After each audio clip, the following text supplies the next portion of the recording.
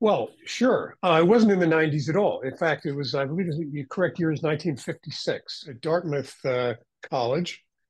And it was called headed by John McCarthy, who was later was at Stanford University. At the time was, I guess he must have been at Dartmouth.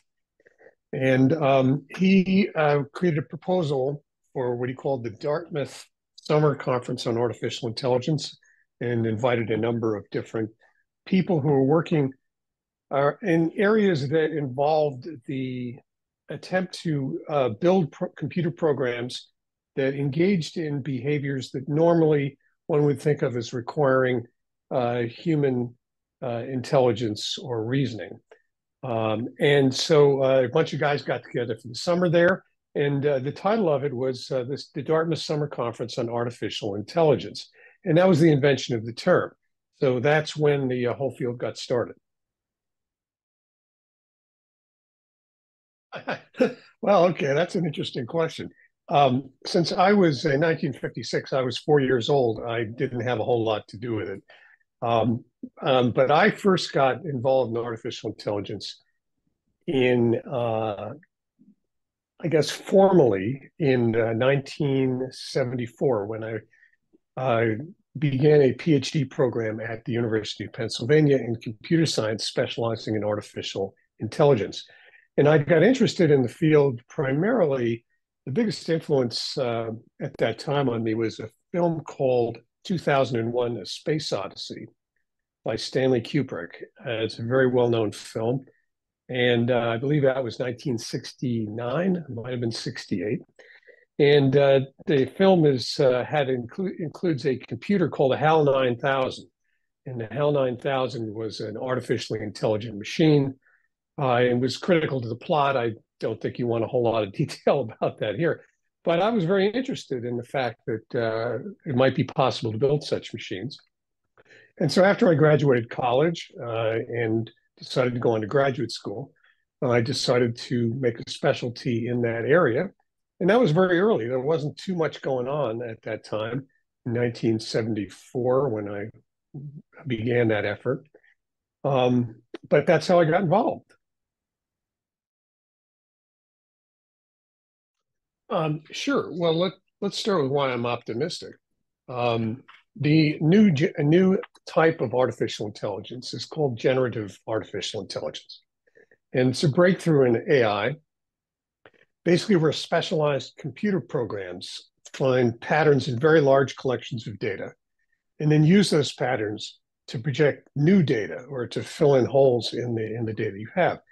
And as you are probably aware, these programs can engage with people in a human-like conversation.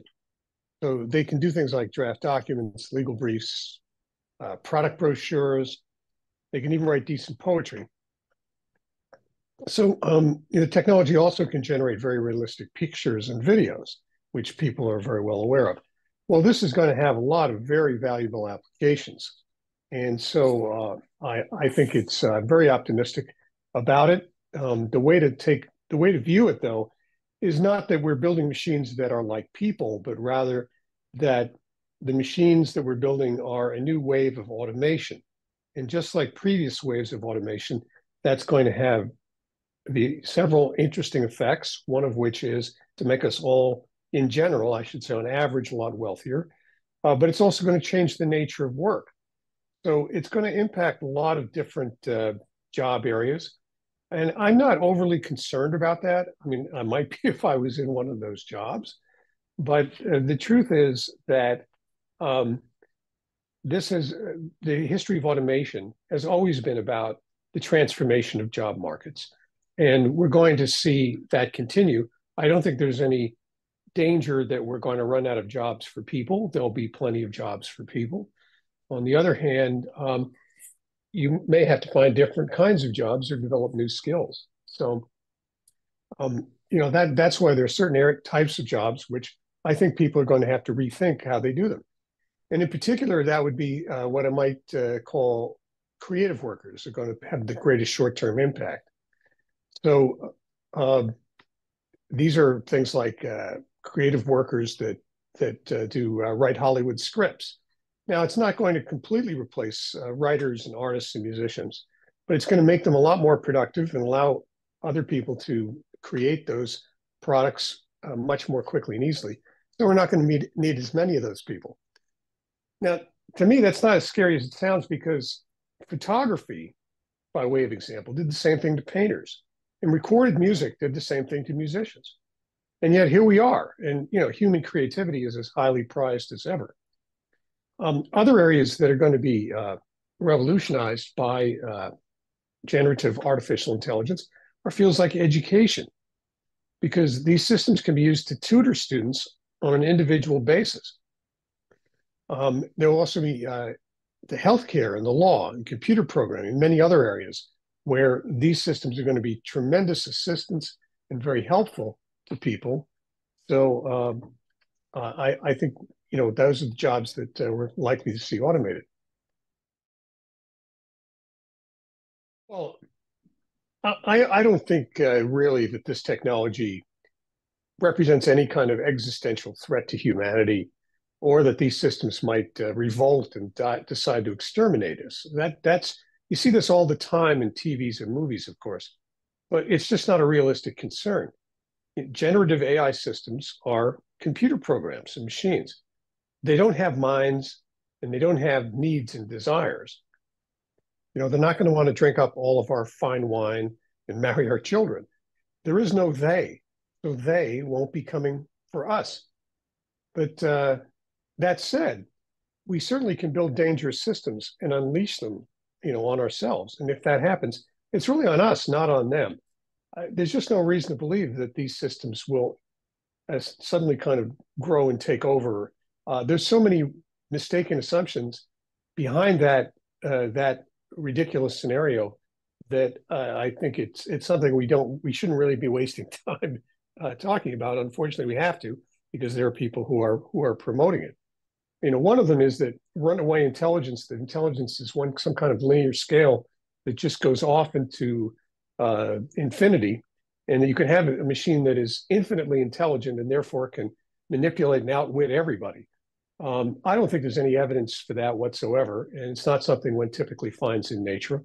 I think we'll have very intelligent machines. We already do. They'll have very broad knowledge.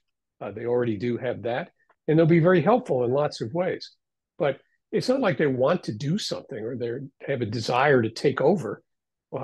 That's not what these things are about. They're tools, pure and simple, and we can use them for good and we can use them for bad. So I'm not myself worried about that. I'm worried about what people are going to do with the technology, not what the technology is going to do to us. Well, I don't think there's any way we can ensure that, to repeat the word that you chose. However, I do think that it does need to be regulated, because there are some very unpleasant and destructive uses of the technology. And like any technology, we're going to want to try to mitigate those negative consequences while we still get the benefits of the positive aspects of the technology. I mean, we do this with every technology. Let's just take cars as an example. We have all kinds of restrictions, regulations on cars, not the least of which is you have to have a license in order to operate one, and they have to meet certain safety standards, and they have to have lights for operating at night and things like that. Well, that's what regulation is for.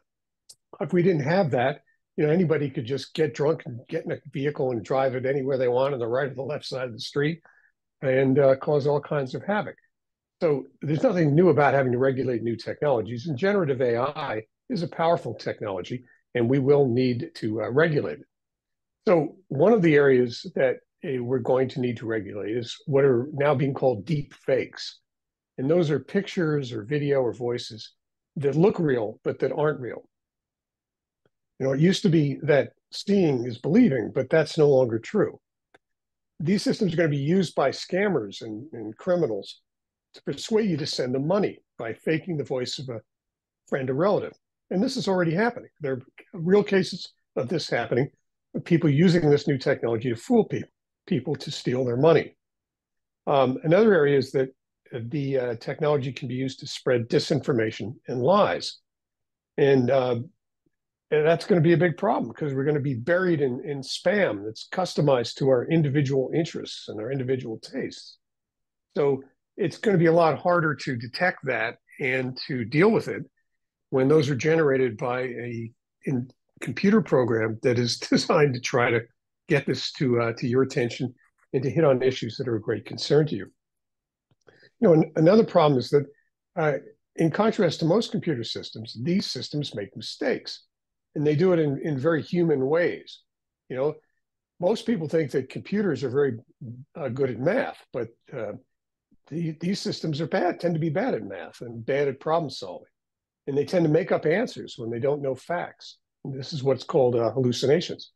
So we're going to need regulation to help with all of these different problems, to make it illegal or difficult to use systems for these purposes. And, you know, we'll have testing that's going to be required for certain kinds of systems.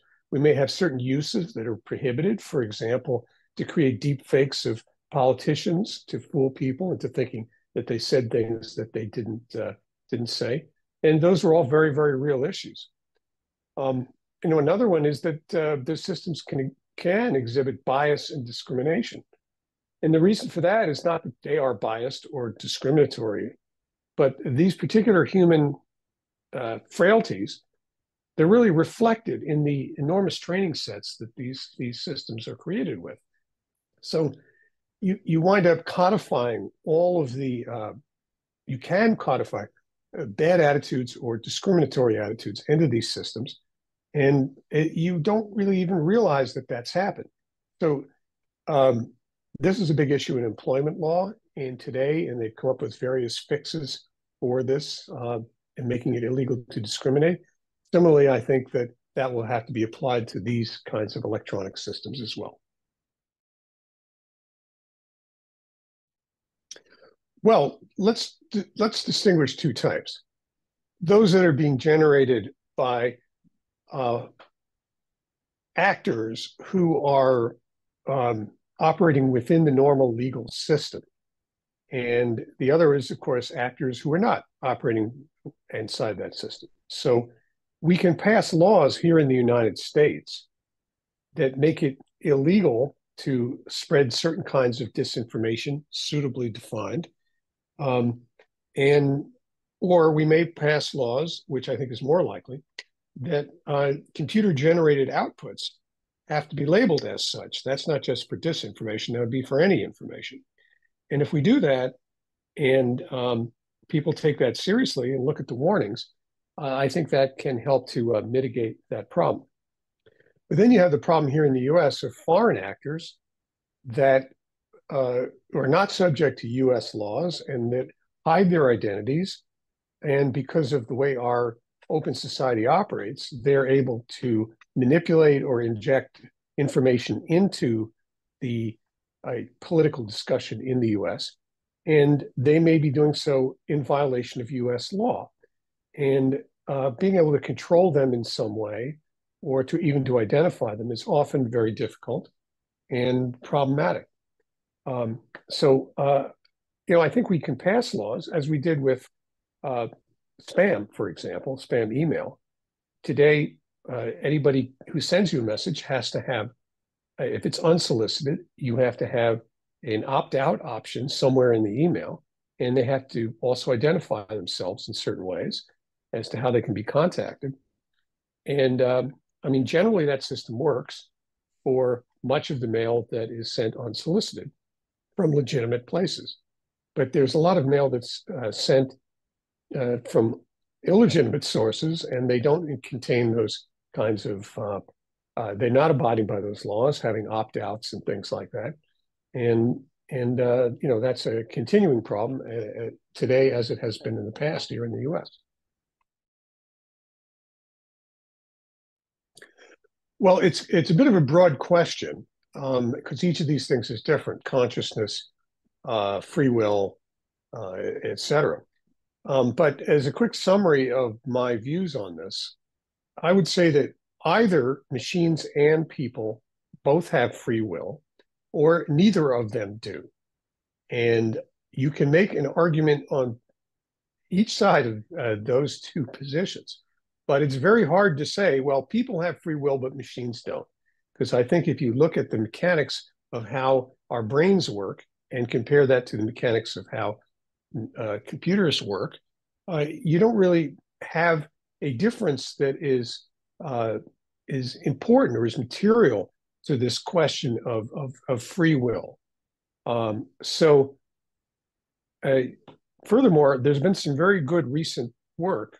I would recommend a book by Robert Sapolsky called Determined that makes the case that we really, although we feel like we have free will, in some sense we don't, because every decision that we make is caused by some internal thought process or our experience or our biology that causes us to make a decision one way or another.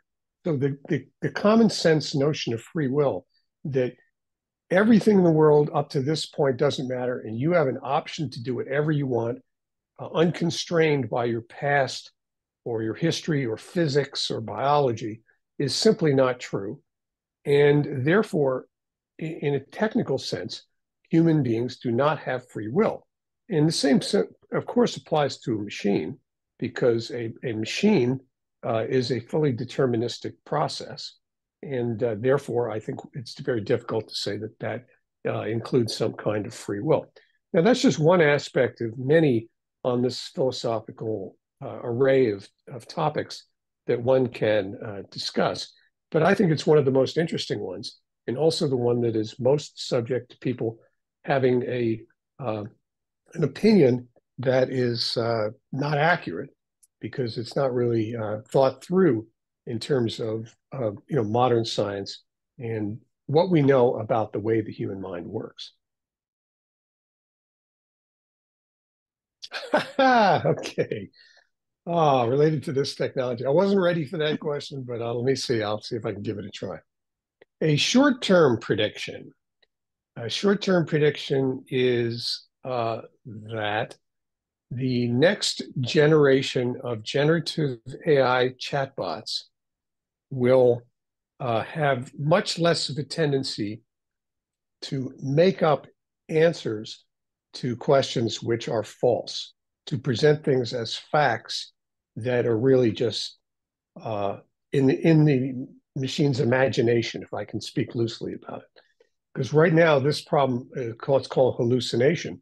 You can say, give me 5 books, names of 5 books that were written by Jerry Kaplan, and they can spit it out, and maybe they'll get 3 right, and they'll have 2 that aren't my books at all. I think that problem is probably going to be greatly mitigated in the next few turns of the crank on this technology in the next year or 2. So that's my near-term projection.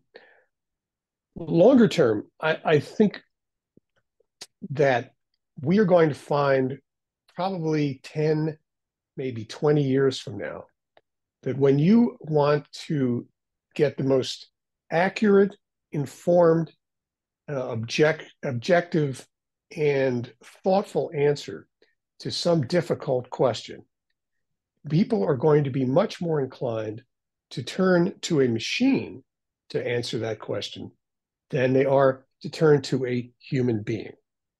And that will be a real shift in the way we think about the nature of expertise and our relationships with the technology that we have created.